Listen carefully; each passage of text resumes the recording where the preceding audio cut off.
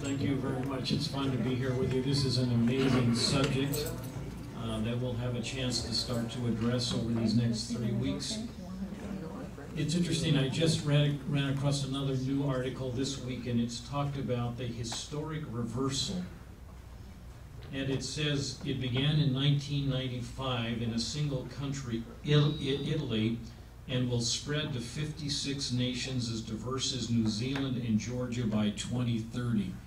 You know what the grand reversal is? The old will outnumber the young.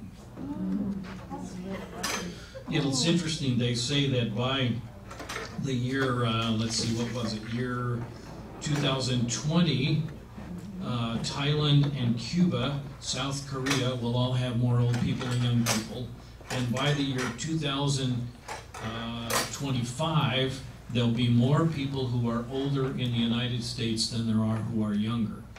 It has staggering implications for our culture. One of the amazing things about it, it's not our subject today, but there are not going to be enough young people to pay the cost of caring for the old people. You know what caused that? Abortion. I am one who would like to see every old person who had anything to do with abortion be on their own and not have the young people pay a penny for them. That shows my anger against abortion. But that's not the subject for today. We want to look at some other things. So I want you to start to catch a little bit of what's involved in dealing with this issue. So we'll start with this.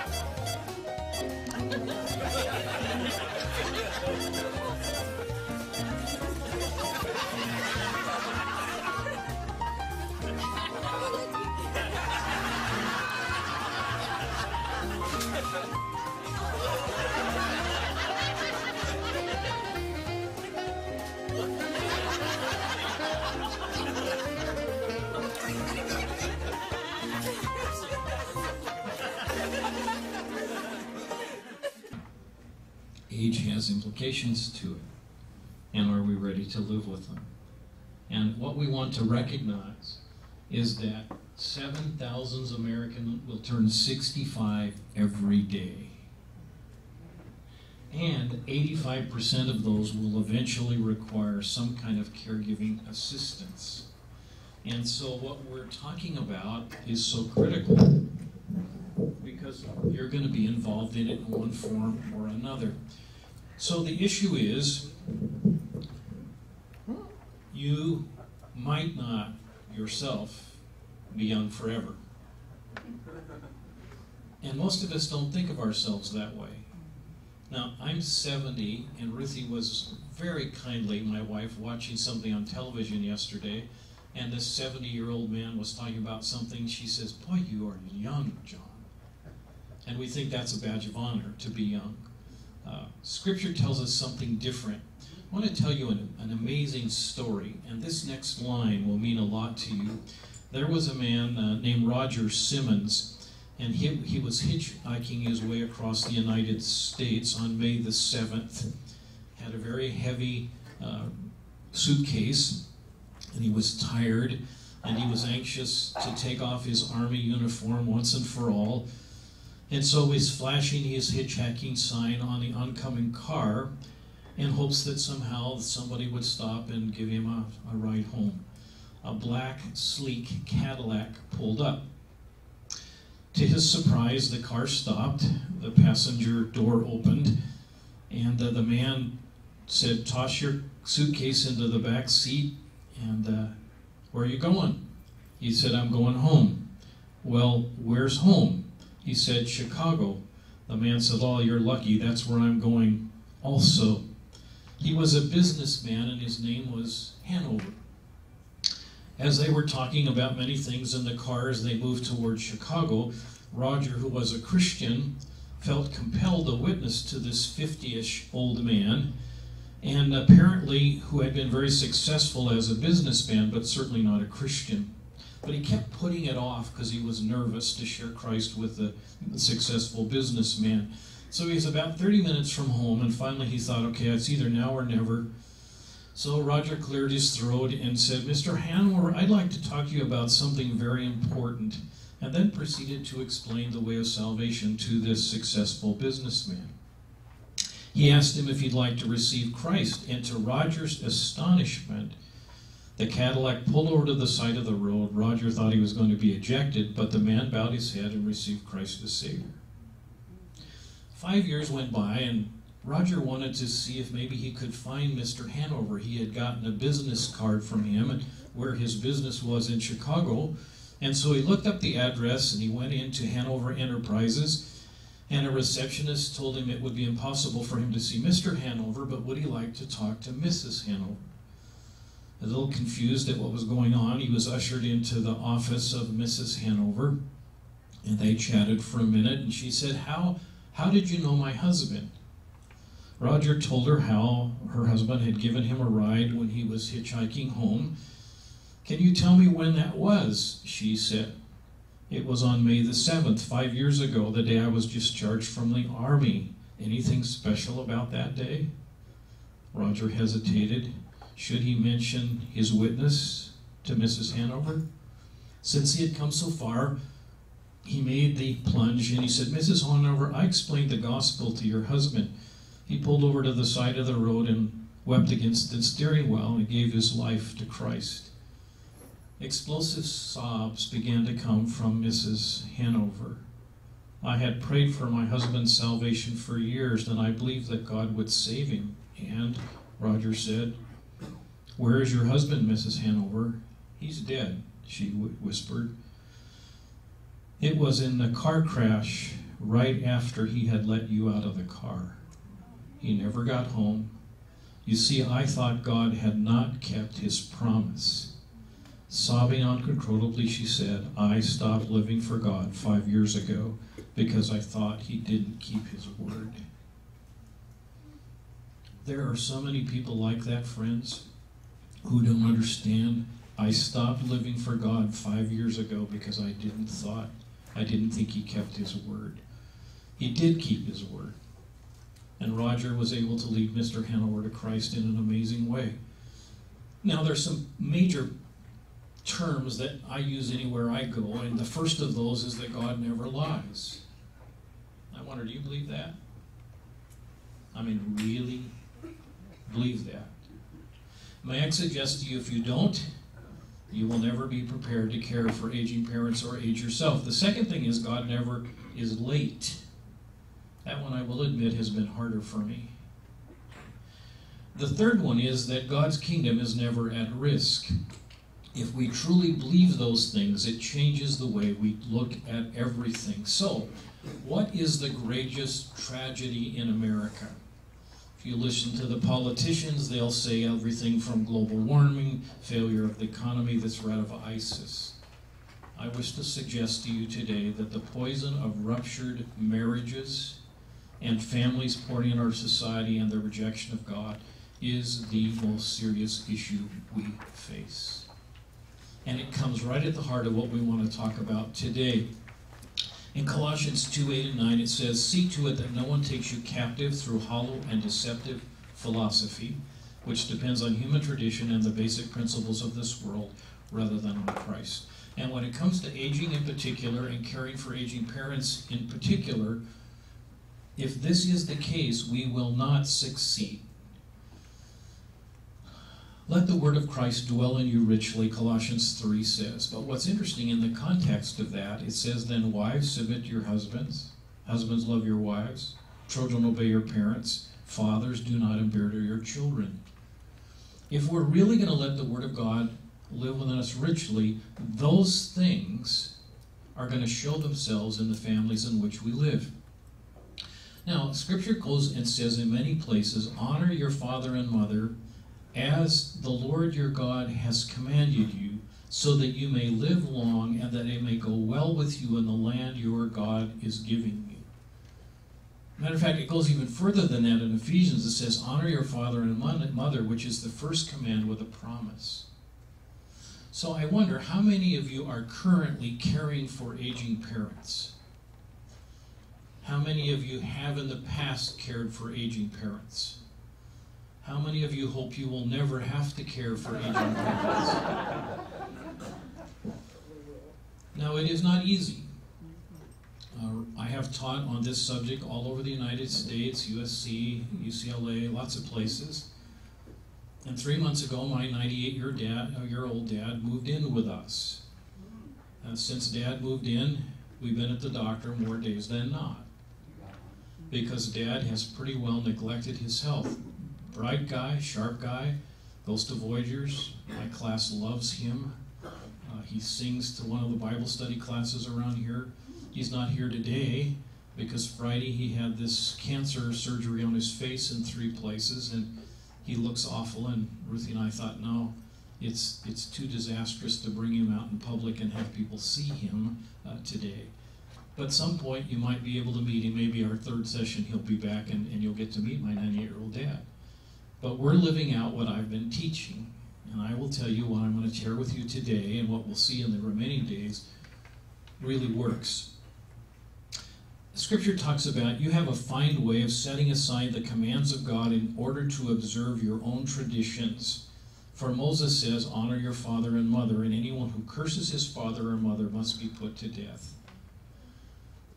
Now, one of the things you'll find, and I can say it today, I wouldn't say it if Dad was here, it's difficult caring for an aging parent. It's not an easy task. It's not easy for them, and it's not easy for you, because it comes across the grain of our selfishness, of our self-centeredness, and all the rest. But Scripture says we are not to ignore that, because this is important to God. Matter of fact, in another passage it says, but you say that if a man says to his father or mother, whatever help you might have otherwise received from me is Corban, that is a gift donated to God, then you no longer let him do anything for his father and mother. In other words, what people are saying is, Dad, I wanted to help you financially, but I can't because I gave that money to the church.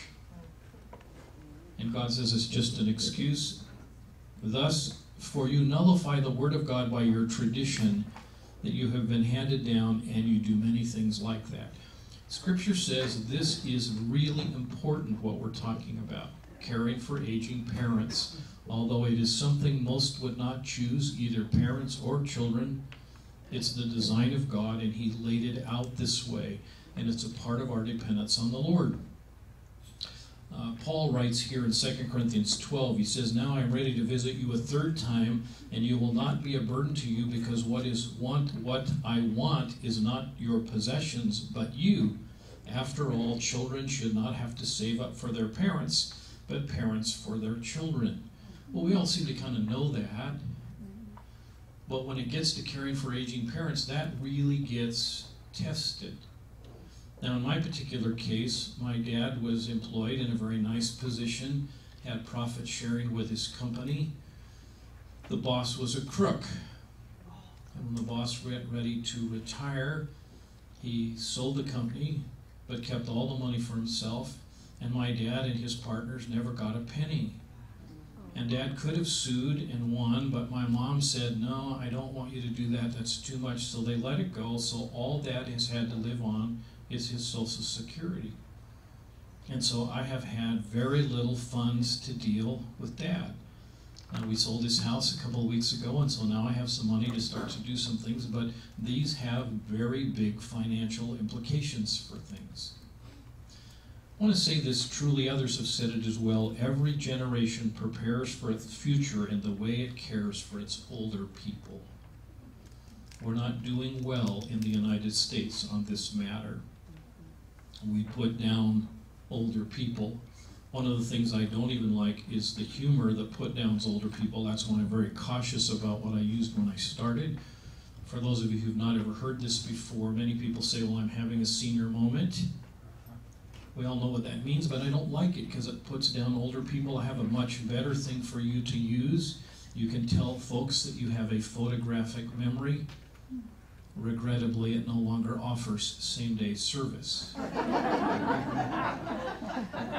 That way we're not putting down older people. But the way we deal with older people is going to tell us so many different things. So I want us to capture what this idea of honoring your mother and father looks like. What does the word honor mean? It means to glory. It's the word heavy weight, significant, elevated, or respect. I got to tell you, as a 70-year-old man, I still am amused at the younger generation. When I was growing up and something was important, we would say, heavy. Okay, so some of you remember that. You know what they say now? Cool. Cool? What does that mean? Heavy really meant something. Heavy meant important. Actually, John, they use the word sick. Sick now. You see, well, that shows how fast it's going. That's sick. Whoa, it gets even worse. But for our purposes, the word honor means to give weight to have meaning about. Now, dishonor, on the other hand, means a mist, a steam, a vapor, lightweight, insignificant, having little worth or value. All right, so you begin to catch here a whole lot about what we're talking about just in the definition of these two words. So God's intention is that we what? Honor our father and mother. That means we give glory, weight, significance, we elevate them, we respect them. Now, on the third session, we'll talk at some length about what do you do with a dishonorable parent. And many of you have that. I've counseled some of you about that. Matter of fact, we won't get to that until the third session. That's hard, but the principle still fits. God doesn't say honor your father and mother only if they're honorable. So today I want you to really capture just the introduction to this. So honor means you are of great worth to me. You are extremely valuable. So my question would be, as you think about the older person you might be thinking about, is that your mindset? As Dad was laying in the bed yesterday with huge bandages down this side, another one behind the ear and one over here, because they went in and cut out all this cancer, and then we found out there's another big piece of cancer right here under the eye they can't operate on because it'll take his eye. All right, so how do we deal with that? And as I saw my dad laying in the bed, it wasn't easy for me to say, he's extremely valuable to me. And he feels that way. Now, is he at times irritable to us? Yes. And we'll talk a little bit about that. Dad tends to be stubborn. There's things that he does that are difficult for us. Just the simplicity of incontinence is not an easy thing to deal with when you have an older person in your home. Lots of different pieces here. We'll be realistic about all that. But to dishonor means to verbally or non-verbally say, you are of little worth to me. Now, let me just help you understand this from kind of a different perspective. I had my own elder care company. I was dealing with 250 seniors at a time under the Los Angeles Superior Court. I was making all their life and death decisions, all of their financial decisions. I've seen it all, done it all. I have people in prison for elder abuse. You probably can't tell me a story I haven't heard or haven't dealt with. But one of the things that's amazing to me, that people respond to you like you treat them. And one of the issues is caregivers. And if we had a lot of older parents here and we were talking about this, I would say your children will respond to you as you respond to them. I have one lady, for example, I visited in our own church. And in her home, she was the most abusive person I've ever seen with a caregiver. And I sat there for a few minutes and I couldn't take it anymore. And I said, "You are disgraceful. You call yourself a Christian. There is no reason why anybody would call you a Christian in the way you're dealing with your caregiver." These issues have huge implications because they play out what's going on in our hearts. Are we treating people as if they have value? And we're going to talk about the hardness of that. Some legally next week, I'll tell you more about that, and then real practical the third week. But I think this helps a little bit. It says on the senior edition of the card, the message on the side mirror says, "Objects in their mirror wish you would speed up." Or the change between the young and the old.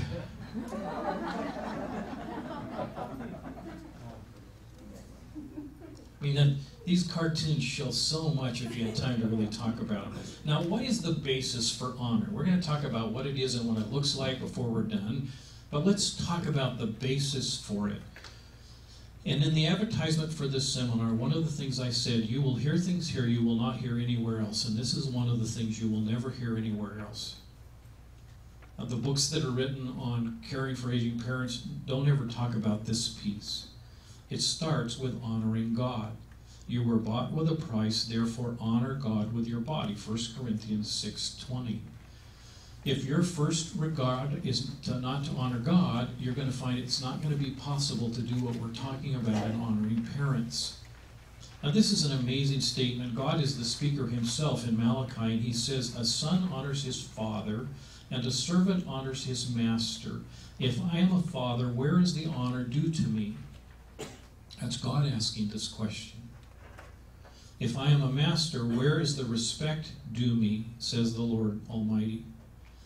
Now I can say it here because there's nobody in the room that this affects, but I've done lots of funerals. You wouldn't be surprised at that, being pastor to senior adults. You know the one thing that disappoints me the most is when I ask family in the session where we're planning the funeral about what was the walk of your husband, spouse, parent, what was your walk with God like? And I get blank stares from the other side of the table. God is just very minimal. One of the most recent ones I had, it said, "Well, my father went to church." I said, "Well, did he ever do anything in church?" "Oh, no, he just attended church." I can't tell you how few funerals I get where the person's life was lived to the glory of God, and we could say that honestly. Will they say that about you? Or will they talk about your golf? One funeral I went to, they talked about the drinking. I mean, I don't know what it would be, but do we really say God is receiving the honor from my life that he deserves? If that's out of place, you'll never be able to care for your aging parents because it's going to demand more of you than you have. So every minute of every day, we either honoring or dishonoring God. Everything we do either honors him or dishonors him. And one of the real revealers of that is how you deal with your aging parent. So how do we honor God? Well, these are just phrases, but we please him faithfully. And would that be a major goal for you? I would love to be able to have people, when I'm talking about funeral planning, to say, you know, the one thing about my spouse, my parent, is that this person wanted to please God more than anything else. Now, I got to watch the funeral of George Beverly Shea on the TV the other day. George was 104 when he died. If you get a chance to watch his funeral, it's absolutely stunning. It's on YouTube. George Beverly Shea was a man who pleased God. My favorite funeral was Ralph Winter, who was the founder of the U.S. Center World Missions. It was a 3-hour funeral, and none of us wanted it to be over because we were talking about a man who pleased God faithfully. All right, the second ingredient is to obey him fully. I mean, I really want to do what he wants me to do. One of the big problems we have as Christians is that we're caught, shame, shame, naughty, naughty. And so we're trying to obey God out of duty. Now, this is a good place for me to tell you about next Sunday. I will be here for a minute, but you won't recognize me because I'll be in costume. I'm preaching for Byron next Sunday. It was kind of planned before we planned this seminar, so I won't be here for most of the session next time. I will be the Apostle Paul, and I'm telling the story of the prodigal son in costume in the services that Byron usually preaches. And in that, we're going to hear a lot about the older son who thought he obeyed God, but only because of duty, not because he loved him. So you'll see that next Sunday. So whether you come to the seminar or not next week, be sure you come to one of the church services where I'm preaching, because that's where you're going to get another piece of the seminar, but it won't be in this room. All right, so obey him fully because we want to. Trust him fanatically. And I will tell you that's really critical when it comes to urging for marriage. And then delight in him fiercely. One of the things we'll talk about next Sunday as we look at the prodigal son is what is it to delight in the Lord. And when you really understand how profound he is, that becomes easy. Isaiah 29:13 says, "These people come near me with their mouth, they honor me with their lips, but their hearts are far from me." So the first ingredient of honoring parents is we have to learn how to honor God. So the way we honor or dishonor God affects everything else we do. And so when it costs you something to care for an aging parent, especially if it's an unbeliever, difficult parent, we'll talk about that 2 weeks from today, that's the real test of this matter. So number 2, how do we honor God? By being devoted to one another in brotherly love. And then this one is really interesting. Honor one another above yourselves. Now look around your table a minute. How hard is it for you to honor the other people at that table above yourself? If you ever want a real test of it, think about how you look at the drivers in front of you on the freeway. Is our natural tendency to honor others above ourselves? I don't know, maybe you're much better than me, but I find that I have to wrestle with that. So part of honoring God is how we honor one another. This picture really comes from Christ himself, and he says, "Do nothing out of selfish ambition or vain conceit, but in humility consider others better than yourselves. Each of you should look out not for his own interest, but for the interest of others. Your attitude should be the same as that of Christ Jesus." I want to tell you that it will be a challenge, and we'll talk seriously about those challenges before we're done with the seminar. But this will reveal more about your relationship with God than your relationship with your parents. And if you're a parent receiving care, it will tell your children more about your wanting to honor God than any other thing about your life. A third way that we honor the Lord is we look at life in the context of aging as God described it to us. And this is an important piece we'll come back to in other senses in the relational center. What does it look like to be an honorable person when you're older? Now, does somebody, Dan, you've got your Bible. Would you read Deuteronomy 32, 1-4? And somebody over on this side, Sandra, you have Bible, right, on the table. Would you read Deuteronomy 32, 7 for me in a minute? All right, so Dan, when you get a chance, Daniel 32, 1-4. What does it look like for those who are older? Deuteronomy 32, 1-4. Give ear, O heavens, and I will speak, and let the earth hear the words of my mouth. May the teaching drop as the rain, my speech distill as the dew, like gentle rain upon the tender grass, and like showers upon the herb. For I will proclaim the name of the Lord, ascribe greatness to our God. The rock, his work is perfect, for all his ways are justice. A God of faithfulness and without iniquity, just and upright is he. Now that reference is in your notes. You need to go back and look at that in more detail. That's what it looks like to be an older person who's honorable. Your words fall like tender rain on plants.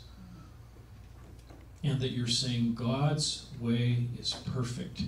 And there's something about your life that gives credibility to that. Now let's look at the other side of a minute. What does it look like in those who are younger looking to the older? Sandra, could you read verse 7 then? Remember the days of old. Consider the years of many generations. Ask your father, and he will show you, your elders, and they will tell you. Now, one of the terms that I like to use with older people is the term elder. Now, the term elder is used in two ways in Scripture. One is the office of elder, and Dan used to be one. He's not now. I don't see any other elders in the room currently, I think. But there is the office of elder. But then there is the position of elder, and that's the older person. And we're to do what with the older person? Ask them, and they will tell us. So this tells you a lot about what older people should look like. They're people who, in their words, are like rain on tender plant. You know what a lot of older people are like? Grumpy old people. Just stepping all over everybody and crushing everybody. Now, if your parent is like that, we'll talk about what you need to do about it. But for today, are you the kind of person who is going to grow into older age and be this kind of person? And to be able to say, as for God, his way is perfect, and be believable. If you're younger, then Scripture says, what do? You go to the older and you seek their counsel. Now, this one is a total lost one in our culture. Interesting, where Leviticus has some interesting things to say. 1932, rise in the presence of the aged. Show respect for the elderly and revere your God. I am the Lord. I wonder, has there been anybody here, and don't respond now. But I wonder if there's any of us here who at least mentally have risen in the presence of an older person in respect and honor. You know what our culture does? Just the opposite. We reject them. Get out of the way. You're not important. All right, so major hindrances to honoring God and honoring your parents is, number one, our definition of aging. And I'm going to touch on this because it's so much at the heart of this, and you need to understand it. Your parent needs to understand it. Who is defining what aging is for you? And there's only four sources: the world, the flesh, the devil, or Scripture. My teacher says little girls can grow up to be anything they choose. So why did you choose to be an old lady? Grandchildren are famous for asking penetrating questions. Or this one, pushing 50, but yeah, I still got it. It was interesting to me down at the corner of Narbonne and Alameda. I don't know if it ever went in, but there was a sign that said there was going to be a fitness thing. And the fitness company was called I've Still Got It. One of the stages of aging is pretending that I've still got it when I don't still have it anymore. So the definition I've gotten from people all over the United States that best capturizes the mindset of the average person about aging is stay as young as you can for as long as you can and die quick. Now, I would suspect that a great many of you in this room have the same definition. But that's not the biblical definition. This is my shot at a biblical definition of aging. Christian aging is recognizing God's purpose in each season of life and living through each of those seasons with his promise and presence in such a way as to experience his wholeness and enjoy living for his glory. Now, one of the amazing things about my dad, lost my mom 14 years ago. They had as ideal a marriage as you would ever imagine. When Mom died, Dad's whole life changed, and it was sudden. Mom had a massive stroke. If you need help on this, I know what it is by training. I know what it is by experience. My brother, my dad, and I had to decide what to do with Mom's stroke. Do we do heroic efforts, or do we let her go? That's not an easy thing to do. I've done it with lots of people. If you ever need help, let me know. I'm good at end of aging, end of life issues. So we had to let Mom go, and she died. I turned to Dad and I said, Dad, how are you doing with the grief? This was a couple weeks after Mom died, and Dad said, John, the grief is so profound, it takes me to the floor. But I want you to know that God is filling the empty places in my life where your mother used to be. If you don't remember much about this seminar, that's a line you don't want to forget. God is filling the empty places in my life where your mother used to be. And so Dad, at that point in his life, began a new career. And Dad must have been 88, something like that, 89, right in there. And so for almost 10 years was a chaplain at the local hospital and sang hymns to people in the Alzheimer's ward. So Dad found a new way of living in Mom's absence and profoundly affected the people in the community that he lived in. You see what Christian aging is like? Now, let me help you with this one because it's really important. What is God's purpose in aging? Now, I want you to hear it with 2 ears. One ear needs to be for your parent because you need to help them understand this. And 2 is for you because you need to understand it. 2 Corinthians 4, 7 to 10. Paul said, we have this treasure in jars of clay to show that the all-surpassing power is from God and not from us. You know what aging is? It's God's gift to remind you that you're not in charge. You're a clay pot. Now let me be real clear about this. The phrase in Greek clay pot is talking about a chamber pot or a bedpan. And you know what bedpans are for, right?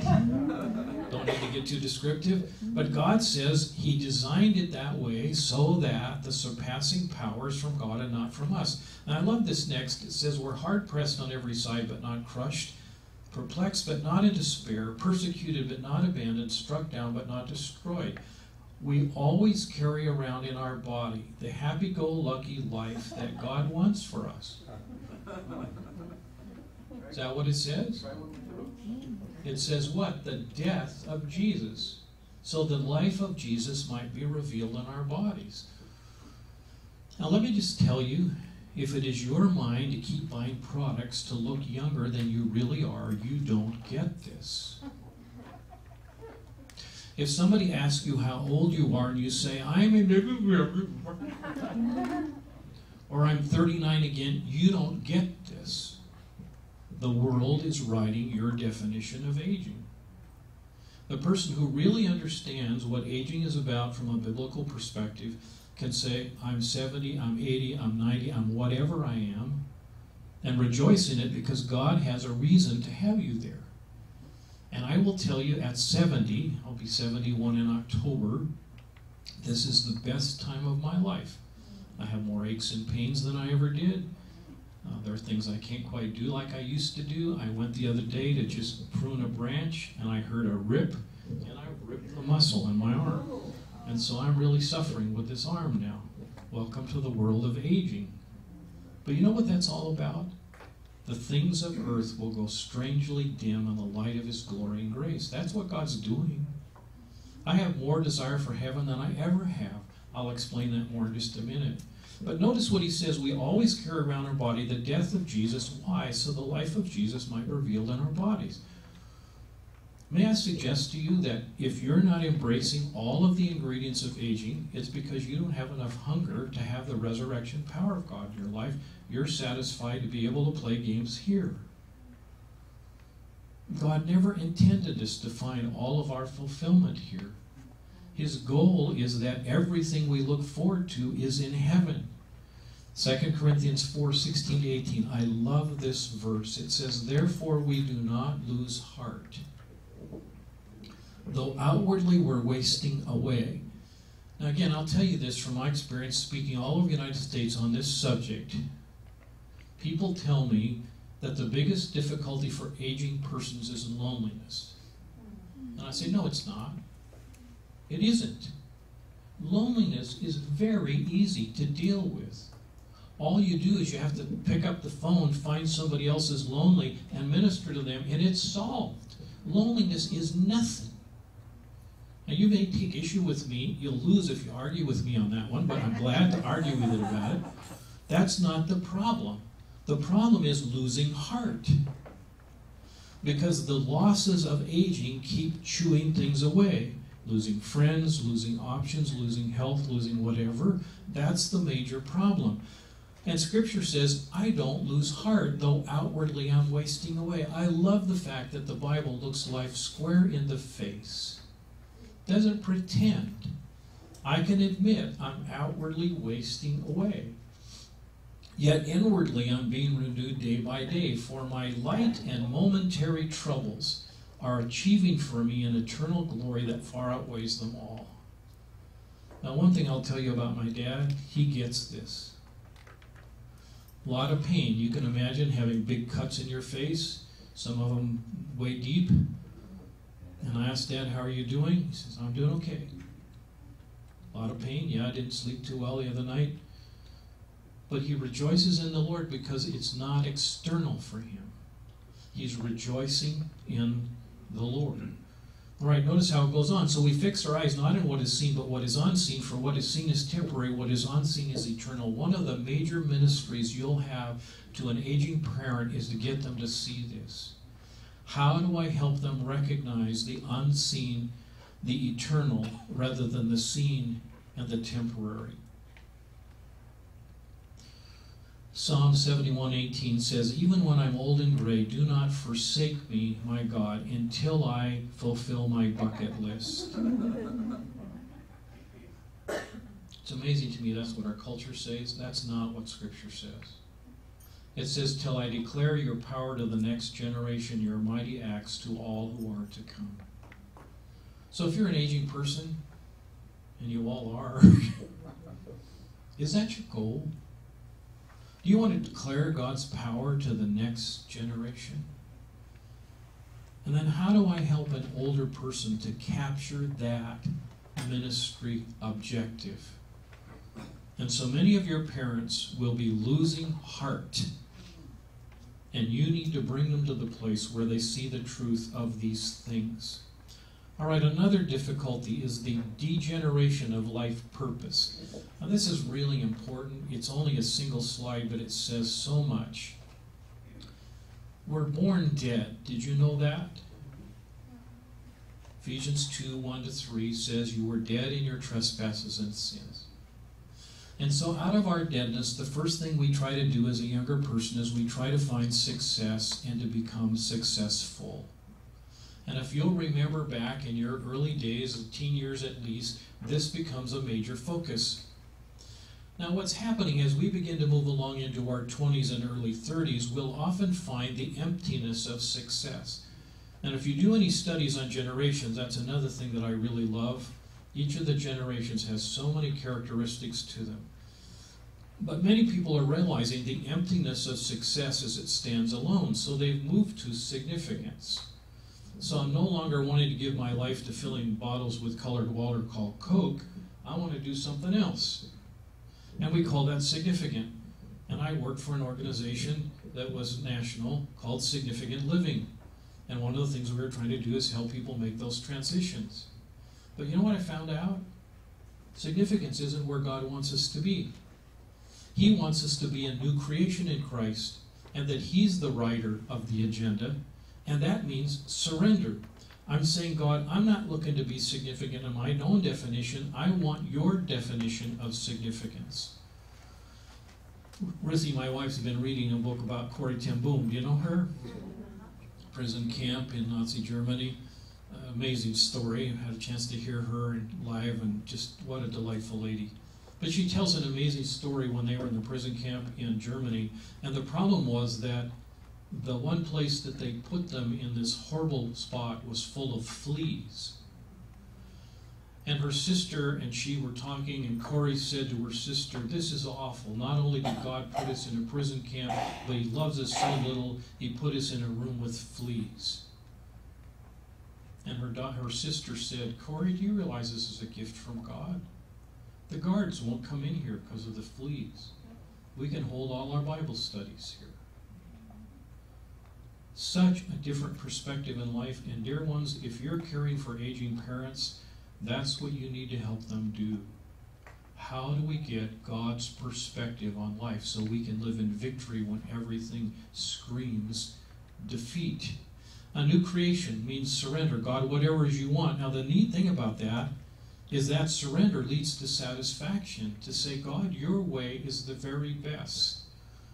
If you're here next Sunday, you'll hear me say, as the Apostle Paul, there is nothing better than doing what God wants. And I'm going to end that message over and over again with the phrase, for me to live is Christ and to die is gain. And it impacts everything as we think about the aging process. So I'm totally satisfied with what God does, but let me tell you what happens next. And this is the stage I'm in. I'm dissatisfied. There's nothing on earth I want beside God. And this is what I love about being an older man, an aging man, is God more and more is making me dissatisfied with everything that's here.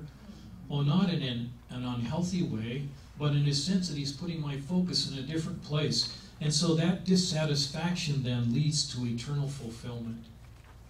Now, can I tell you, I'm looking forward to die. Everything I'm looking forward to the future is there, not here. I'm not afraid to die. I want to be here as long as God needs me to be here. That's what the Apostle Paul said. But for me to live is Christ, and to die is gain. And that progression is what God wants for us. And when we see that progression and are living it, you will age successfully. And your parents will also. All right, a third thing that hinders us is denial. And this is an unsuccessful tool to cope, and we do it all the time. We say, I'm not this, I'm not that.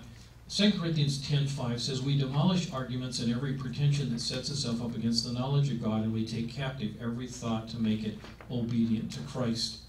2 Corinthians 9:8, God is able to make a little grace kind of trickle out to us, so that in a few times, having some of what you need, you'll just kind of stumble along in every good work.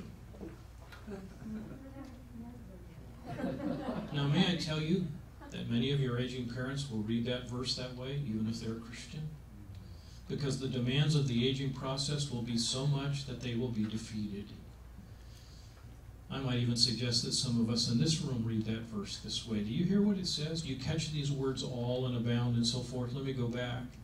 God is able to make all grace abound to you, so that in all things, at all times, having all you need, you'll abound in every good work.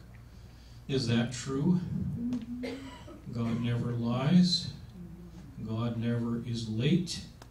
His kingdom is never at risk. If that verse is real, do you have what you need to face aging and aging parents? Yes. But if you don't start there, you can read every book you want on caring for aging parents and you won't make it. The reason being because we're living on the resources of our own ability. And so we have to deny anything that's too much for us. And I've seen this all over the place when I've dealt with aging people. Denial is what I have to do because I'm living in my own resources and it's too much for me. I love the phrase in a great old song. It says, when we've reached the end of our hoarded resources, God's full giving has only begun. So what aging and caring for aging parents is going to do is going to give you an opportunity to live beyond your resources and to live in the fullness of His. And I'll promise you there is nothing more exciting or exhausting than that. 2 Corinthians 6:9-10, the whole chapter is amazing. It says, as slaves of God, we commend ourselves in every way in great endurance, in troubles, hardships, distresses, sorrowful yet always rejoicing, poor yet making many rich, having nothing yet possessing everything. A fourth reason why we have problems with these issues is the deficiency of the fullness of God based on ignorant rejection of God's promises. I love this prayer in Ephesians 3. Paul says, I pray that according to, now many of your translations will say out of. That's not a good translation. It's according to. God is so abundant in His riches, so according to His glorious riches, that He'll strengthen you with power in His Spirit in your inner being, so that Christ might dwell in your hearts through faith. And I pray that you, being rooted and established in love, may have power together with all the saints to grasp how wide and long and high and deep is the love of Christ, and to know this love that surpasses knowledge. Now, why does he want that? This is the amazing piece of it, that you might be filled to the measure of all the fullness of God. So I really have two questions that relates to our subject today. As the one who may be offering caregiving to your parents, are you doing it out of the inexhaustible supply of the fullness of God in your own life? Now, what's so interesting, you will find, and I can really prove it with so many stories, you will come to your parents, and your life may be here, and your parents' need may be down here. And you're going to find that these resources that you have are going to stay put, and your parents' needs are going to start climbing and climbing and climbing, and they will pass your resources. What you do in that moment is going to have so much to do with the success or failure of this whole subject. If you draw on the resources of Christ, you will find, both for your parent and for yourself, these will be some of the richest days you've ever had. All right, so I'm filled to all the measure of the fullness of Christ. Now, unto him who is unable, no, who is able to do immeasurably more than all we can ask or imagine, according to his power that is at work. Do you know where it's at work? At the church. No? In the hospital? No, it says in you. In other words, God's promise is, if this is true, that God will give you everything you need for whatever is required of you. 2 Peter 1, 3 and 4, his divine power has given us everything we need for life and godliness through our knowledge of him who called us by his own glory and goodness. Through these he has given us his very great and precious promises, so that through them you might participate in the divine nature and escape the corruption in the world caused by evil desires. Do you know the promises of God? The degree to which you do and are practicing are the degrees in which you'll deal with your own aging and the aging of those that you're caring for successfully or in failure. God promised he'd give us everything we need, and it's so much based on his promises. So do we live the promises or do we live our problems? I heard once a man say, stop praying your problems and start praying the promises. I like that. I thought that was a really great balance. 2 Corinthians 9:8, God is able to bless you abundantly, all things, all times, having all you need, abound in every good work. Is that real? Does God lie? Now this one is to me a real personal one, because it came to me when my wife got breast cancer 14 years ago. And I was struggling with that, as you can imagine. And God gave me this verse, and he said, blessed is the person who finds great delight in the Lord. Such a person will not live in dread of what may happen, nor fear evil circumstances, for they're settled in their mind that Jehovah will take care of them. Can't begin to tell you what a profound psalm that is. Don't live in dread of what may happen or fear of evil circumstances, for Jehovah will take care of them. I want to put this to music a minute. I'd like you to let just this kind of settle in.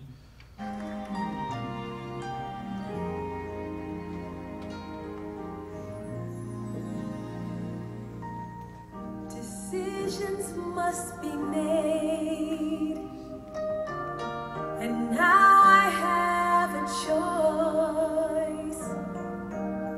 I need your wisdom, Lord. I need to hear your voice.